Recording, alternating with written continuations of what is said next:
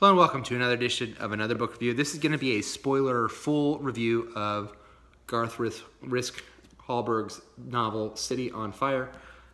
If you have not read the book and do not want to be spoiled, please do not watch this video. I will be going deeper into all topics on the book, what I liked about it, what I didn't like about it. But I will be doing spoilers, so if you don't want to be spoiled, please turn away now. 3, 2, 1. Okay. But I think I mentioned it in the last video. I'll mention it here at the top. One of the things you learn about this book when you do any kind of research on it is Garth Risk Hallberg received, I think, a $2 million advance, which is a very, very high advance for a first-time novelist, especially in the publishing world. This happened a few years ago with The Art of Fielding, which was also a book that was, I believe it was his first novel, and it became a kind of a stir in the industry whenever those numbers get released. People focus on who gets those numbers, if they're connected to the publishing industry, if those numbers were deserved given the quality of the work and all those things. I feel kind of bad for authors when that happens, because frequently when they have such a large advance, it takes a long time for us to hear about a second or third novel. I think we're still waiting on a follow-up to The Art of Fielding, and I believe this book came out in 2015. I don't think we've gotten another novel from Garth Risk Hallberg. So it is something of a double-edged sword. I think the number that pops up is $2 million, and that is a lot of money. But if you're never going to write another novel again, it's a question of, well, is it really that much money? You know, given the givens of everything, if you're basically blacklisted from the industry due to the high advance. And from what I've heard, the book didn't do as well as people were hoping it would. That's probably for a few different reasons, obviously, but I did buy a copy, so I was trying to help out there, Garth. But I'll talk briefly in this video mostly about just random thoughts I had about the book. It's not really going to be as structured as my videos normally are. It probably won't be too long, but I did want to do this because there are some topics I wanted to get deeper into that I couldn't do on the spoiler-full video. I thought what was interesting about the book was the book kind of centers around 3 couples, 6 people, with some additional characters kind of thrown on. But it is an interesting technique because it reminded me of a video that I saw years ago from Joss Whedon, and he was talking about the TV show Firefly, which failed after the first season and wasn't picked up for a second season. But he basically said, you know, there are 3 types of couples. There's a couple that's together, there's the couple that was together is no longer together, and there's a couple that can't be together for whatever reason. And this book has all 3. So you do have Mercer and William at the beginning of the book. You have Keith and Reagan, and then you have Charlie and Sam.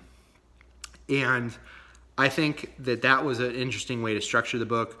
I thought that some of the other characters, the hangers-on, the reporter who kind of disappears midway through the book, doesn't disappear, essentially commits suicide midway through the book, I found that kind of be inexplicable. I didn't quite understand why that happened. The character, his neighbor character, kind of steps into that role as something of an investigator, of understanding and getting kind of tied up in this conspiracy. I didn't care about her character very much. I didn't really care about her backstory.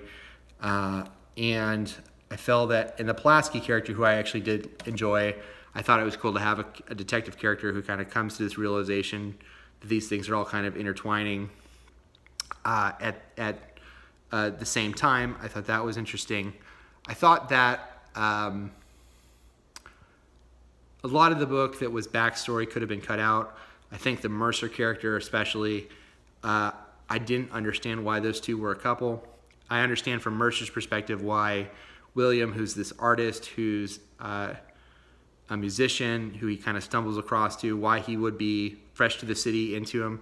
I didn't quite understand it from the Williams perspective. I think it's kind of hinted at that he may have something of a fetish for African-American men. It's never quite explicitly stated, but I think that that was part of it. But otherwise, I didn't really understand their attraction to each other. I thought that it's never really mentioned that William needs people to take care of him. He seems to be fine with kind of being scraping by on whatever he has at any given time. I liked that character. I didn't quite fully ever grasp like what his reason for being was, if his ultimate goal was to become a famous artist, or was to just, seemed to kind of live in rejection of his family in a weird way that kind of didn't give him any forward momentum. I thought the Mercer character, given his background and given the extensive amount of you get of his background, that it would somehow make him interesting, and it really didn't make him an interesting character. He kind of begins the novel with being a failed novelist or wanting to write a novel, and then kind of coming to the realization that he can't write a novel, or it would take too much time, that felt really kind of tacked on at the end of his story. And I think Mercer's one of those characters a little frustrating, because I don't think he's one of those characters who takes up a lot of space and just is not very interesting, in my opinion.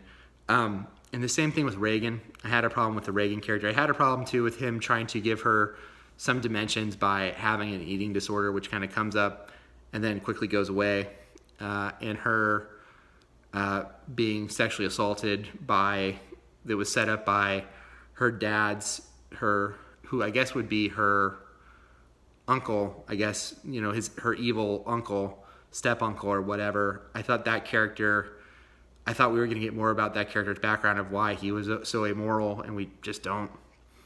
I thought we were going to get more of the character of Felicia, of understanding her motives for doing what she did, and we don't. And that was a little frustrating. I think her father is a one-note character who's kind of obsessed with her brother for, I don't know if there's any other reasons other than the patriarchy of him just being, your brother is my only male son, and so I have to obsess about him all the time and wonder where he is and when he's coming back, and just all those things. And his dementia kind of gets used in a way, while I understand that these things, that's kind of part of his character. It did make the reconciliation between the two of them a little bit unsatisfying, to be honest with you. So those were those things. I actually like the character of Keith. I think he at least had some conflict of being in love with Reagan, but also needing some escape in his life, and also having basically made a deal with the devil that he can't get out of. And he essentially goes to, my understanding of the plot is, he goes to testify, and then he decides not to testify, and there's absolutely no consequences to him not testifying. It wasn't quite clear to me. But I wish there was a little bit more to that character, and we had spent a little bit more time with him, because he did seem to have some nuances to him. He goes out of his way to, he has no time at all, but he goes out of his way to help an older man to his house at the beginning, and seems to care about his kids sometimes, but not care about them at other times. So I did feel like he was someone who I at least felt was an honest character, of him trying to exist in the world of not knowing what to do with his kids now that he's a single parent. I thought that was interesting parts of it. I don't think they spent a ton of time in that, but that undercurrent is there. I like the Charlie character. I understood the idea of him being into this girl and taking on a new persona to try to impress her, and kind of her becoming part of his world, of him being kind of obsessed with her. I thought that was real. I actually liked the Sam character. I thought that the zine was really, when you saw what her personality was and who this character was, and kind of being torn between these two worlds. I liked her father. I thought that was an interesting character. So other parts of it that I enjoyed, I just thought it was overly long. I think there are some Deus Ex Machina moments in the book a couple times in the end, I think, where the Venus de Milo character shows up out of nowhere. Bullet randomly is in the same hospital. I thought that the idea of her father, I think what happens is her father, using the blackout as an excuse, allows her to go off life support, though that wasn't really clear. But I think that's what happens, and we don't ever really learn what everybody's reaction is to her death in a weird way. I think Will and Kate, and Will is now the third William character, because you have William, who is Reagan's brother, his father, their father, who's also William, and Reagan's son, who is Will. I think Will and Kate, those two characters, part of it is because they're kids, but they just didn't really have a personality. And even Will as an adult, when you do get his emails to his mother, I found him really kind of an annoying character, to be honest with you. I think it was weird to me. I mean, I guess it makes sense if you're 12 years old and you've seen your father cheating on your mom or heard it, that you would blame your father when you clearly left the care of adults to like walk through the city. It wasn't quite clear to me exactly what was happening there, if he had a key to his building or didn't have a key, or if he knew what he was doing or didn't know what he was doing. So that whole section when they were searching for the kids, I found a little confusing. Yeah, I wish there had been more of, again, the Amory Gold character. I think if we had gotten into his mind a little bit, I think he comes off as a mustache-twirling villain who just at the end just takes a plane to another place and it's just like, okay, well, I guess I'm starting it again. It wasn't quite clear that he made any money off any of these things. It wasn't quite clear why he was so immoral, why he would just like risk people's lives just to do it. It wasn't quite clear if he had like a personal vendetta against these people. So that kind of irked me. Those are my points of it. Like I said, there are parts of it that I did enjoy. I think the interstitial chapters, the mixed media stuff, I thought that was really interesting. I think he does different voices when he gets into those heads of those characters. I think that was really well done. I just wish the rest of the book had kind of lived up to it. I just wish there was less book. I think if he had pared some of this stuff down, it would have been a stronger work. I think the whole thing with we spent a ton of time with the post-humanists, and ultimately, I think their ultimate goal is to just destroy, Nikki's goal is to get revenge on these people. I'm not quite sure why he's getting revenge on William, if he just feels like William left too early, left the band, and just, if it's an anti-capitalism thing, if it's biting the hand that feeds you, if it's all those things, what happens to that character after if he just takes off? I think Sewer Girl getting a home with the Pulaskis, I actually think that made some sense to some degree, of them being childless and her needing a home. I thought that was fine. I wish we had learned more about Charlie and what happens after this book with Charlie, how he deals with Samantha's death if she does die. I wish we had gotten more of that. I think that character is left kind of short shift. But those are my spoiler full views of the book. I wish if we had less Mercer and less Reagan, I think it would have been a stronger. But less Jenny would have been nice. If we had less of those characters, I think it would have been a shorter work, and I think it would have been stronger because of it. The reporter character too, I don't quite understand the reason for the reporter character's death, and really the impact that had on the story, if that was necessary. I guess if you have him in the story still, he just becomes too much of a character he's kind of is able to unravel the truth much faster than it needs to be. That's the reason you take him out, I guess. I'm not real sure, but that's City on Fire. I would be interested to see him do like a family, like a Ann Patchett style family drama.